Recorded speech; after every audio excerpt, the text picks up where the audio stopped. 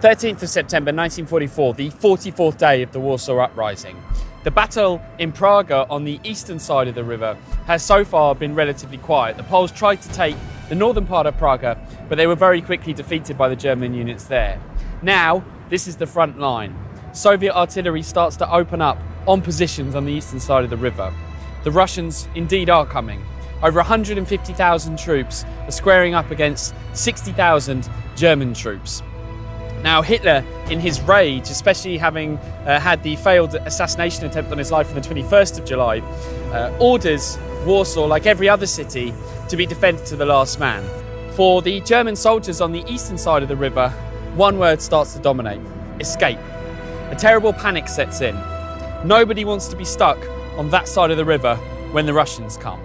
After all the German atrocities in Russia, they know exactly what's coming for them.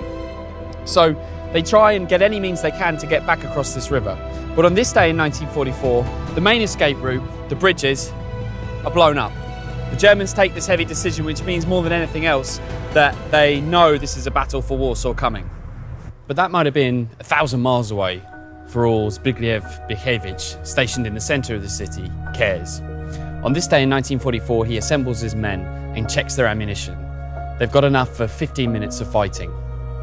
Whilst he's doing that, two senior Polish Home Army soldiers arrive and order him and his troops to knock a hole through a wall in order to try and attack a German position. And this wall had been something that the Germans and the Polish had respected. They didn't go beyond this wall. So Błachowicz is incensed because they're going to have to break this little mini pact. Not only that, but they're going to have to smash through a wall in broad daylight. As they do so, the rounds start flying in, and Błachowicz, who is renowned for his almost suicidal courage, literally is so sickened by the stupidity of the order that he stands there dumbfounded as these sniper rounds come flying past his head. Earlier in the battle for the Old Town, one of his fellow soldiers had recounted how, as they were ordered into attack, Błachowicz had jumped up onto the barricade, which was opposite the German troops, and had turned around, sat on the barricade and given his men and soldiers a rousing speech before they went into attack, again with bullets flying past him.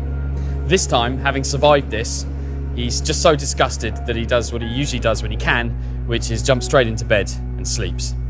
Thank you very much for watching this episode of 63 Days of Extraordinary Courage. Please tune in to tomorrow's episode at 5 PM Warsaw time, 11 AM Eastern Standard Time.